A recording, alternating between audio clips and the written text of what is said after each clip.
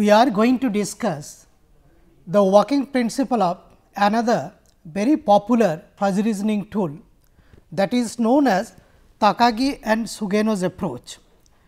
Now, here in Takagi and Sugeno's approach, what I do is a particular rule, say ith rule, is represented as follows. Now, here the rule is written like this: if x 1 is a 1 I and x 2 is a 2 I, and there are a few terms here, and x n is a n I, then y I is nothing but a naught I plus a 1 I x 1 plus there are a few terms, and the last term is a n I x n. Now, here I have already mentioned little bit that in this approach, so a particular rule, the output of a rule, so that is nothing but the function of the input parameters or the input variables. Now, here in this rule I am considering that there are n such variables like your x 1, x 2 up to x n. So, this output, that is y I, that is represented as a function of the input parameters. Now, if you see, we have got a few coefficients, for example, say a naught I, then comes a 1 I, a n I, these are all coefficients. Now, these coefficients are to be predetermined. How to determine that? Now, what we do is, we take the help of some optimization tool, and with the help of some available data. So, we try to find out what should be the numerical values of these particular the coefficients. Now, generally we use an optimization tool, that is known as least square technique. So, this least square technique actually we generally use to find out the values for the coefficients. Now, you can see this output as a linear function of the input parameters, and that is why. So, this approach can be termed as nonlinear. For a nonlinear system, we try to approximate by a number of linear system. So, this is nothing but actually the nonlinear systems representation as a combination of several linear system. Now, here if I know the ith rule, now what we do is, we try to find out the strength of the ith rule or the weight of the ith rule. Now, this weight of the ith rule is represented as mu a 1 I x 1 multiplied by actually mu a 2 I x 2, and here there are a few terms, and the last term is actually mu a n I x n. That means, the strength of the ith rule, that is represented as the membership value of a 1 corresponding to the ith rule the moment I am passing this x 1 as the input variable, multiplied by the mu a 2 the corresponding to the ith rule, and the moment I am passing this x 2 as the input variable. So, all such mu values we try to find out, and the last term is nothing but a n I corresponding to your x n. So, here as if we are passing all the input parameters or the input variables like x 1, x 2 and x n, and we try to find out what should be the mu value, what should be the mu value, and what should be the mu value, and after that we multiply all the mu values, and that will be the weight of the ith rule. And once you have got this particular weight of the ith rule, now next what you can do is, we can find out the output very easily using this particular the expression. Now, for the combined control action, this output y is nothing but summation I equals to 1 to k w I multiplied by y I divided by your summation I equals to 1 to k w I. Now, here k indicates the number of the fired rules, and what is y I? Y I is nothing but the output corresponding to your the ith rule, and this w I is nothing but the weight. Now, how to determine So, this particular the output which is a function of the input parameters. So, that I am going to discuss after some time. But before that, let me tell you that here in Takagi and Sugeno's approach, the way we express the output as a function of the input parameters. Now, if I just read one rule, so no control action will be coming to my mind, and that is why actually here the interpretability is much less, although we can go for a better accuracy, because we take the help of some optimizer, some optimization tool, and if you just optimize with the help of some known data. So, there is a possibility you will be getting very accurate coefficients, the values of the coefficients, and ultimately you will be getting very accurate output. So, the prediction will be really good and very accurate in this Takagi and Sugeno's approach. Now, to explain the working principle of this approach further, so we are going to take the help of one numerical example. Now, let me give the statement of this particular the numerical example which we are going to solve. Now, the statement is as follows, like your say a fuzzy logic based expert system is to be developed that will work based on Takagi and Sugeno's approach to predict the output of a process.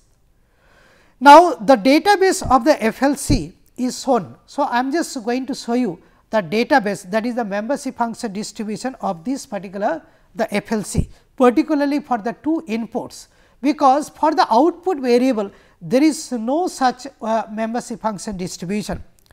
So, as there are two inputs I 1 and I 2, and each input is represented using three linguistic terms, for example, say low, medium and high for I 1 and near, far and very far for I 2. So, there is a maximum of 3 multiplied by 3, that is 9 feasible solutions. The output of the ith rule, that is denoted by this y I varies from 1 to up to 9, is expressed as follows. So, I am just going to give you that particular expression for the output of the ith rule. Now, the output of the ith rule, that is y I, is nothing but a function of two input variables, that is your f of I 1 I 2, and that is nothing but a j I 1 plus b k I 2. So, what we do is we consider, so this is a linear function of the input variable. So, output of ith rule is nothing but the linear function of the two input variables, your I 1 and I 2, where j k are 1 or 2 or 3. Now, this a 1 I, for example, if I put j equals to 1, so I will be getting a 1 I is equal to 1, then a 2 I is equal to 2 and a 3 I is equal to 3, if I 1 is found to be low, medium and high respectively. Now, similarly, this b 1 I, that is I am just going to put k equals to 1. So, b 1 I is equals to 1, b 2 I is equals to 2 and b 3 I is equal to 3, if I 2 is seen to be near, far and very far respectively. Now, we will have to calculate the output of the FLC corresponding to the inputs like I 1 equals to 6.0 and I 2 equals to your like 2.2. So, this is the statement. So, this is a very simple system having two inputs and one output. So, I have got this particular I 1 and I 2 and I will have to find out this particular your output, and this is Takagi and Sugeno's based fuzzy logic controller. And let us see how to determine the output for a set of inputs. Now, if you see the membership function distribution for the inputs, like this is the membership function distribution for the first input, that is your I 1. The range for I 1 is 5.0 to 15.0 and this particular range is expressed using three linguistic terms like your low, medium and high. And as I told previously, that for simplicity we have considered the triangular membership function distribution.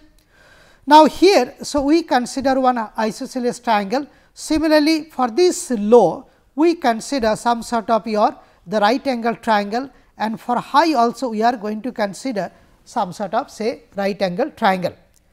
Now, similarly for this I 2, the second input variable.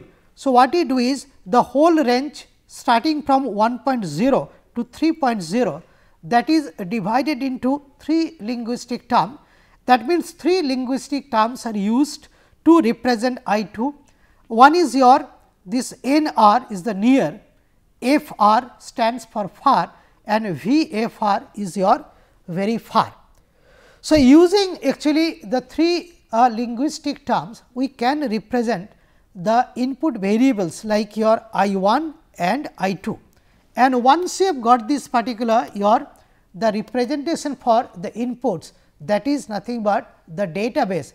So, now we are in a position to find out what should be the output for the set of inputs. Now, let us try to concentrate. So, here I 1 is 6.0 and this should be in fact your I 2. So, here there is a small mistake. So, this should be I 2. So, I 2 is equals to 2.2. Now, corresponding to your the 6.0 and 2.2. So, let us try to find out like the membership function value. So, 6.0 that means I am here.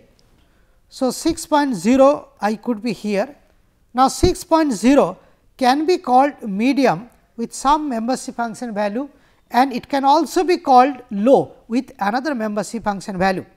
So, it is called medium with this much of membership function value, say mu medium, and this can be called low with another membership function value, and this is nothing but is your mu low.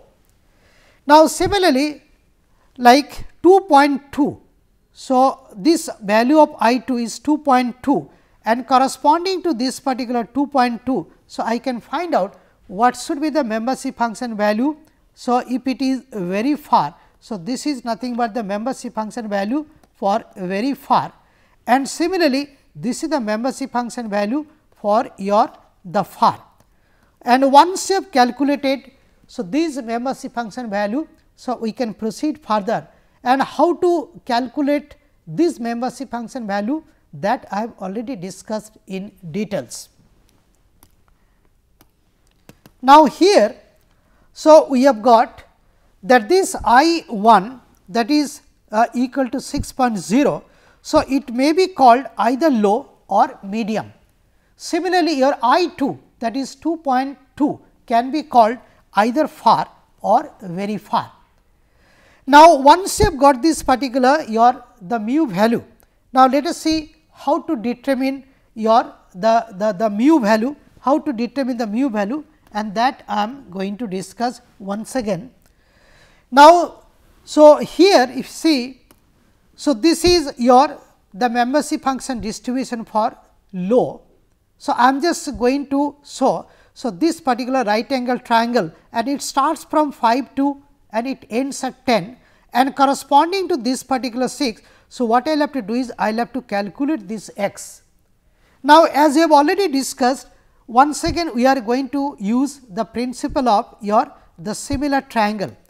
So, if I use the principle of similar triangle, so I can find out what should be the value of x.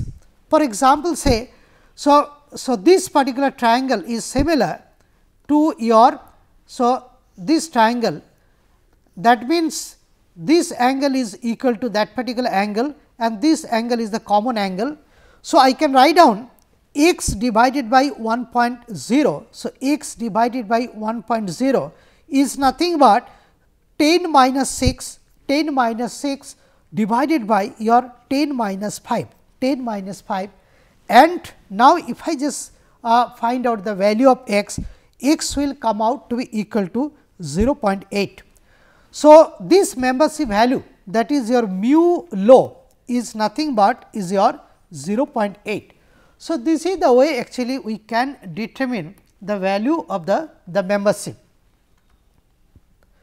So, this input I 1 of 6.0 may be called low with membership value 0.8 and the same input I 1 that is equals to 6.0 may be called medium with your the membership value of 0.2 and that is nothing but 1 minus 0.8 and that is equals to 0.2. Similarly, the input I 2 of 2.2 may be called far with the membership function value. So, mu far is 0.8. So, this can be calculated by following the same procedure. Now, the input I 2 of 2.2 may be called very far with the membership function value 0.2. So, for each of these particular the inputs I 1 and I 2 and with respect to their linguistic terms, we are able to find out what should be the membership function values. And once you have got these particular membership function values, so we are in a position to find out what should be the weight of each of these particular the fired rule. Now, before I calculate the weight of the fired rule, let me try to identify or let me try to mention here the set of the fired inputs. Now, the set of fired inputs are as follows. So, if I 1 is low and I 2 is far. So, this is actually the first set of the fired input parameters or input variables. The second set of fired input parameters are if I 1 is low and I 2 is very far. Then the third set of fired input parameters if I 1 is medium and I 2 is far, and the fourth set of your this fired inputs is if I 1 is medium and I 2 is very far. Now, corresponding to each of these particular the set of fired input parameters, we should be able to find out the weight. Now, let us see how to find out so those weight values. Now, to determine the weight values, so what we do is, so we try to find out W 1, that is nothing but the weight of the first fired rule, and this W 1 is nothing but mu low multiplied by mu far. Now, mu low is 0.8 and mu far is once again 0.8, and if you multiply, so you will be getting your 0.64. Now, similarly, corresponding to the second the fired rule. So, what you can do is we can find out the weight, that is W 2 is nothing but mu low multiplied by mu very far, that is 0.8 multiplied by 0.4 and that is nothing but 0.16. Now, similarly, corresponding to the third rule, so we can find out that is nothing but mu m multiplied by mu far, and that is equals to 0.2 multiplied by 0.8. So, we will be getting 0.16, and corresponding to the fourth rule. So, the weight will be calculated as follows, like your mu m multiplied by mu very far, that is 0.2 multiplied by 0.2, and here we will be getting 0.04. So, this is the way actually we will have to calculate the weights of the different fired rules. And once you have got this particular the weights, now we are in a position to find out in fact the output of each of the fired rule, and then I will combine.